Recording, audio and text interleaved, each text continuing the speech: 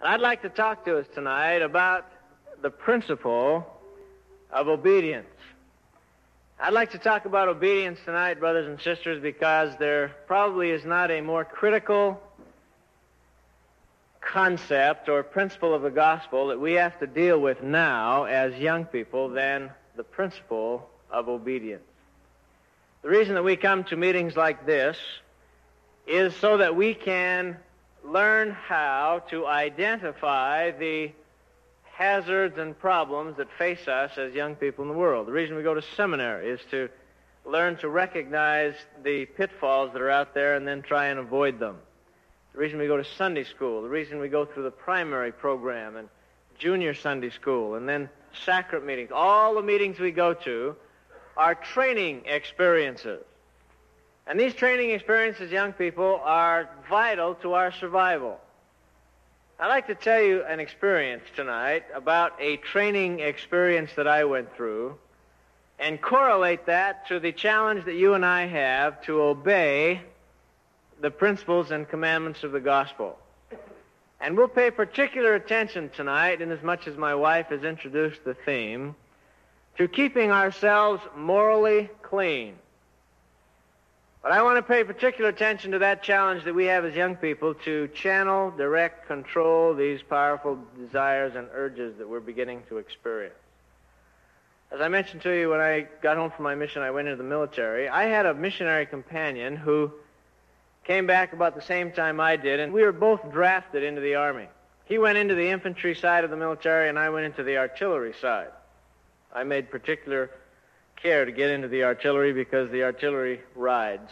And the infantry walks, and he, I guess, didn't know that, so he went into the infantry. His name was Lee.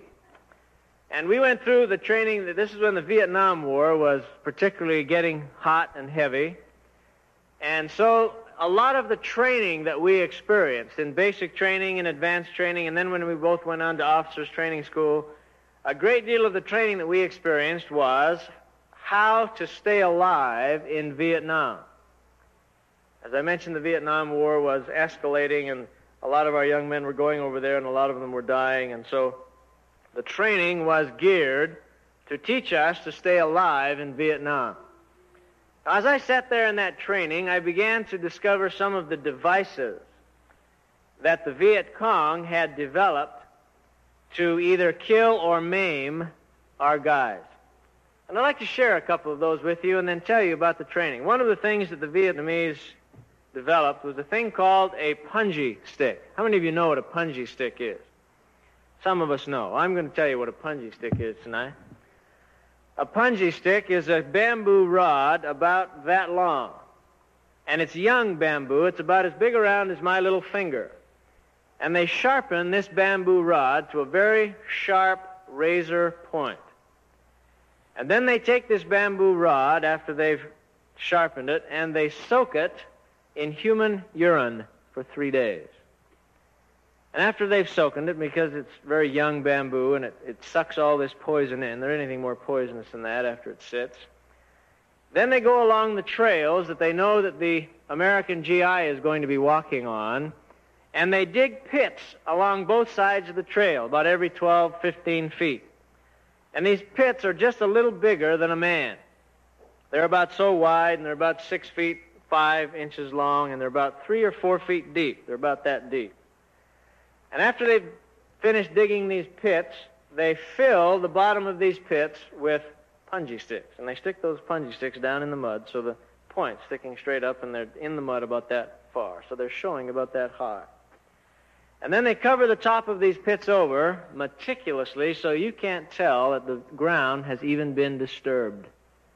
Now, the reason they do that is because they know that the American GI, when he's walking down a trail, if he hears somebody shooting at him, the first instinct that he has, and that's the way they trained us during the Second World War, the first instinct is to dive off the trail for cover.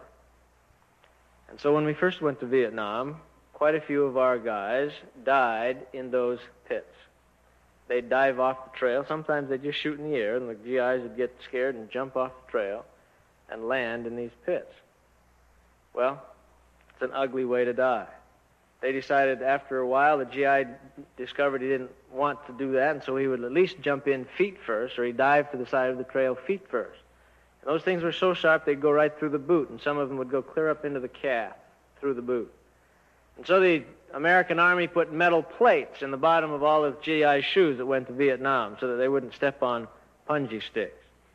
Well, they decided we'd better teach our guys to recognize these pits. And so a great deal of the training that we went through was to recognize, as we walked along a trail, these Punji Stick pits. Another little device they developed with Punji Sticks was they'd take a board about as big as that book, and they'd stick about 20 of these things through a board. So they were sticking out in front of the board like that. And then they'd attach this board to a grown, mature bamboo pole, and they'd stick that across the trail on this bamboo pole and affix it to a tree here, and there's heavy jungles there in Vietnam. And then they'd pull that board back this way so it was in the bushes. And then they would stick a little piano wire across the trail that was attached to this board. And if you're walking down this trail and you missed that wire and hit the wire, you'd hear a little sound. It'd go something like this. It'd go tsh. And if you heard that sound, there isn't anybody alive fast enough to get out of the way. And that thing would come across the trail at about 80 miles an hour. And it'd hit you right about there. And we had quite a few of our guys who missed the wire, ended up with one of those boards attached to his chest. It's an ugly way to die. Another little device that they developed in Vietnam was a little mine about as big as a tuna fish can. And that mine was developed not to kill, but to maim. They knew that if they could blow a foot off or blow a leg off, that would maim them pretty severely, and it would take 3 or 4 other GIs to get him back for help. They knew that if they killed him, they'd just leave him there, and the rest would keep on going in the assault. But if they could maim him, 2 or 3 of his buddies would want to get him back. And that would take, instead of just 1 out of the battle, it would take 3 or 4 out of the battle. So when they found out which way our guys were coming, they'd drop these little tuna fish cans all over the place. And our guys would go walking through these fields, and you'd hear these noises, and guys would be losing their feet and their arms. And the Vietnamese were right. 3 or 4 guys would help them back for help. So they decided we'd better learn to recognize those little tuna fish cans. There was another little device that they developed. It wasn't so little. It was a bigger mine, about so. And it was set down in the middle of the road, and it had a pressure plate. And the pressure plate was the only thing that showed, and they'd cover that with dust, so you couldn't hardly see it. And this thing was designed to blow the front end off a vehicle.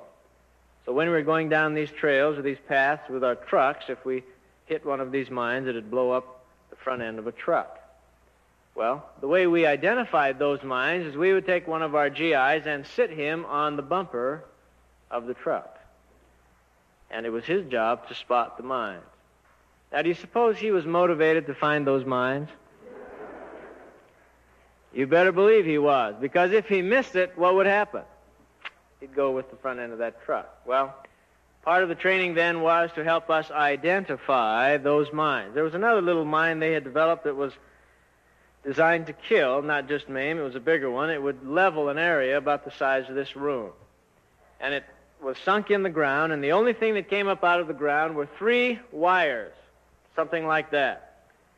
And those 3 wires were just barely about that big above the ground, and they'd be usually hidden in the grass. And if you tripped one of those wires, it would take you and everything within about a 20-yard radius with it. So they decided we'd better learn to identify those little 3 wires, too. So a lot of the training that we went through was to learn to watch those. As I went through basic training, young people, they taught us how to recognize these hazards. And you know, the interesting thing that I found as I sat there in the warmth of Fort Polk, Louisiana, and witnessed all this training, I'd look around the rooms, the classrooms that I was in. How many of the guys do you suppose were asleep? About half. Half of them were asleep. And this bothered the instructors of the school somewhat, and so they decided they had to bring some realism into this training, and so they brought pictures back from Vietnam of people who had died in the pits or had been blown up by the mines. And they'd flash these color pictures up on the screen. That woke up about a third more of the class. But we still had quite a few that would sleep. And then they would have us go down trails in real-life situations. And I'll never forget, on one day, I was going down a trail, and they had these wires across, and we were supposed to identify the wire. And they had just showed us the pictures of these things sweeping across the path, and the mines they'd have attached to these things. And so I was pretty interested in learning how to identify those wires. And I missed one, and they had some explosive charges that would go off on the side of the trail to let you know that you'd just blown it. And I tripped one of these wires, and that thing went off. How do you suppose I finished the rest of that trail? On my hands and knees, trying to find the next wire. That had lots of realism to me. Because as soon as those charges went off, the first thing that came through my mind was the pictures that I had seen of these men who had suffered in Vietnam.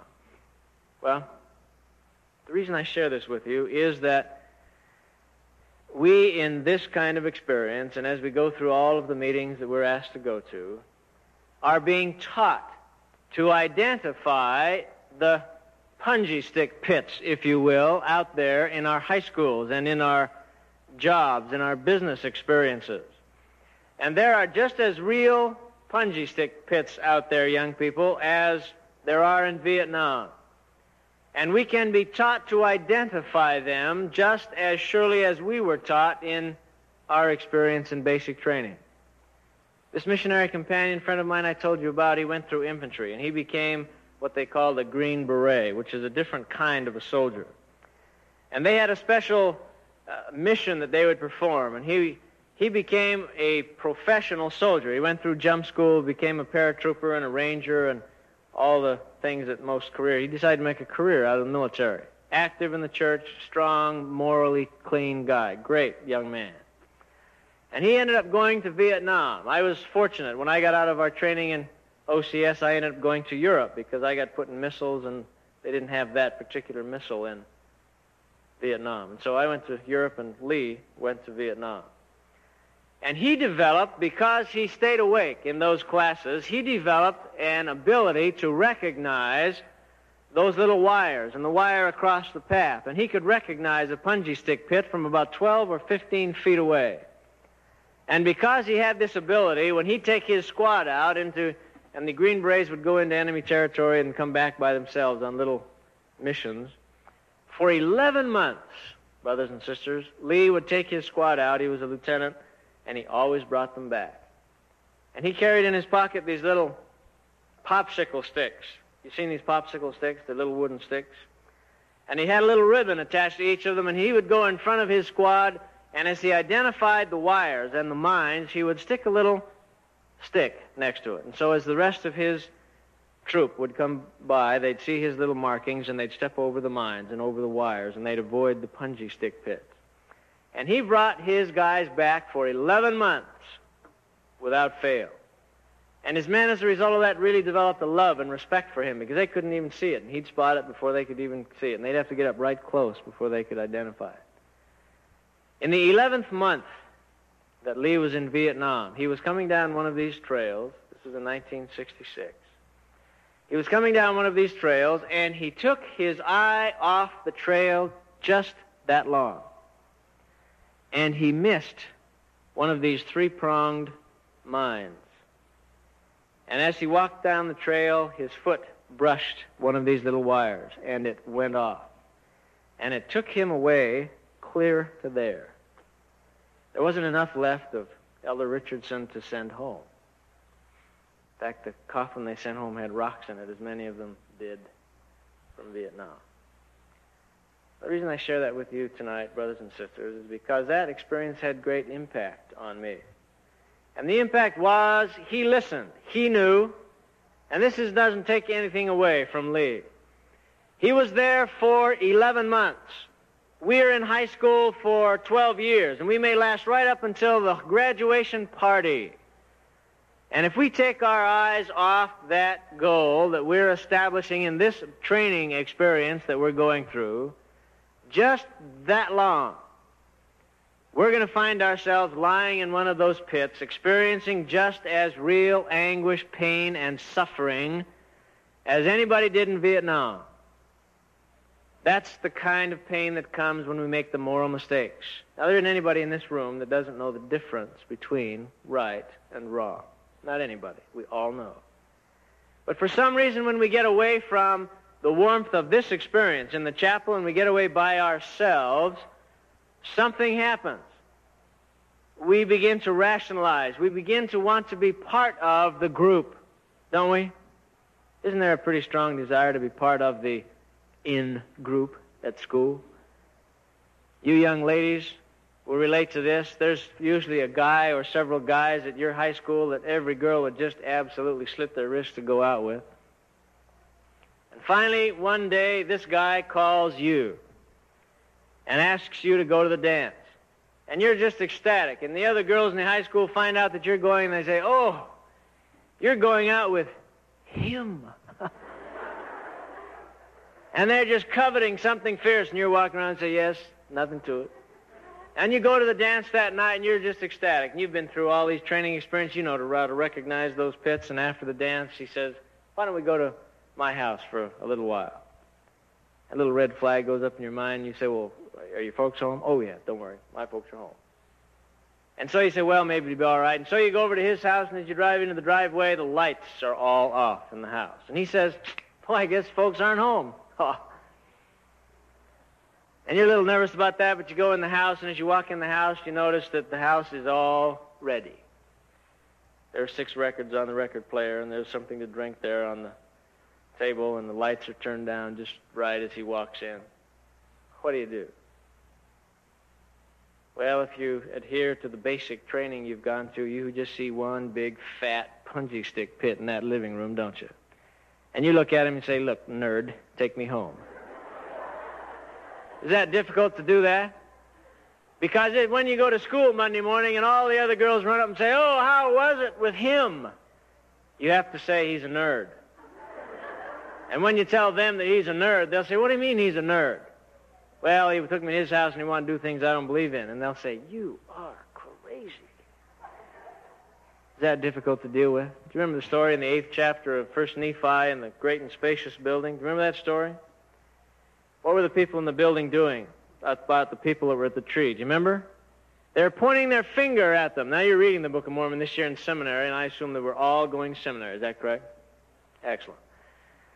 In that story, they're in the great and spacious building, and they're pointing at everybody at the tree, and they are scoffing and mocking, and they're saying things like, "You turkeys, what are you doing at that tree?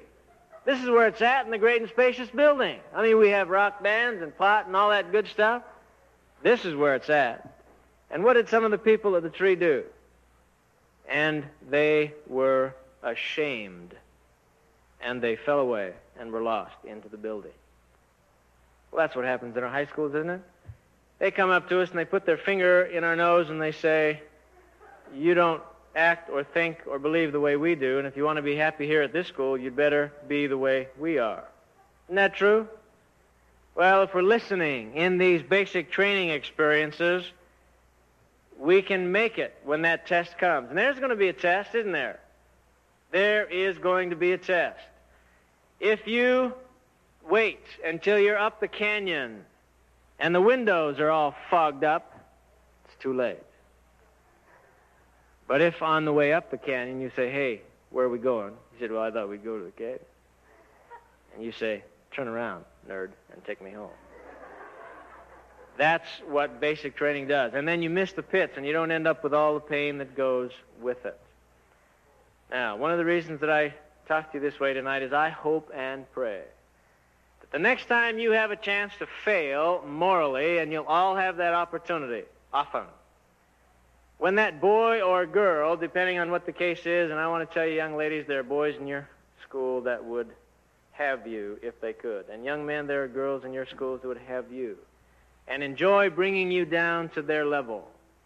The next time you have that opportunity and you're with one of those girls or young men, I want you to look at his forehead, and you know what you're going to see there? You're going to see a great green punji stick.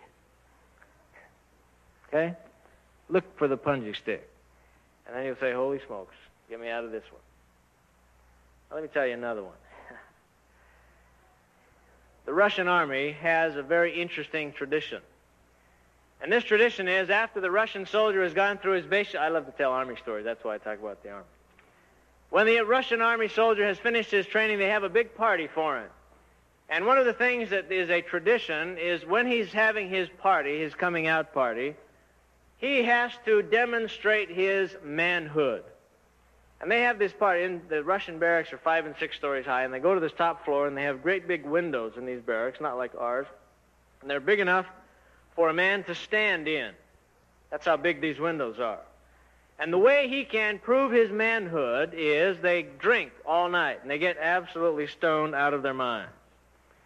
And the way he can prove his manhood is once he has become totally inebriated, if he can stand on this windowsill with his back facing a 5-story drop and drink one more bottle of beer all the way down without falling out the window, he has proved his manhood. Now, isn't that slick? I don't know of anything smarter in my whole life than that. Well, the reason I tell you that is to introduce this phrase. And I want you to listen very carefully, and I want you to memorize this tonight. I'm not suggesting you quote me because that might not be appropriate, but I want you to memorize this. Remember this story about the Russian soldiers and memorize these words. He who leans out a window to see how far he can lean without falling is a jackass. Will you remember that? He who leans out a window to see how far he can lean without falling. Okay? Will you remember that? When you decide you can handle it, young people, you can go to the keggers because you can deal with it. You are leaning out that window just as surely as that Russian soldier was. Is that smart? Do smart people do that? Second thing you're going to see next time you have a chance to fail is that drunken soldier leaning out the window. Here's another one. There's a bishop working with a young man who was wanting to become part of the group. And he wasn't responding to the counsel of the bishop, and he wasn't coming to his priesthood meetings anymore, and he had just purchased a brand new car, and it was a 56 Chevrolet. Have you ever seen his 56 Chevrolet? Boy, there wasn't a finer car made ever than a 56 Chevrolet. Isn't that right, Brother Jackson? Of course, maybe it was a 46 Chevrolet for you, but 56 for me. He had a brand new 56 Chevrolet, and he thought he was God's gift to women. And this bishop finally had him over to his home because he wasn't getting to him, and he spent 3 hours with this young man, pleading with him, talking about the pits and all of that and the direction he was going. And he wasn't reaching him. He wasn't able to get to him at all. Finally, the kid said, "Hey, I've got to go, Bishop." And a little heartsick, the bishop walked this young man back to his car. And as he walked out the house, he saw this beautiful 56 Chevrolet out there, and the bishop had an idea. And he said, "Will you wait just one more minute?" And he said, "Yeah." And so he went back in the house, and he found a big Hunk Candy Bar. Have you ever seen a big Hunk Candy Bar? They're about big, long candy bar, great candy bar. And he walked out to the car with this young man, and he was talking to him, and he walked back to the rear end of the car, and he slowly undid this candy bar. And when he had it totally unwrapped, he then proceeded to unscrew the gas cap of that car. The young man was watching all this, and before the young man could do anything, he dropped that candy bar into the gas tank. And then he looked at the young man and said, "Good night," and walked in the house. And finally, all the bishop had been trying to tell him hit. And he realized, that's what he's trying to tell me? What I'm doing is the same thing that candy bar is going to do to my car? And he worshiped that car. Couldn't drive it home, could he? He had visions of that thing getting up into the carburetor and, mess.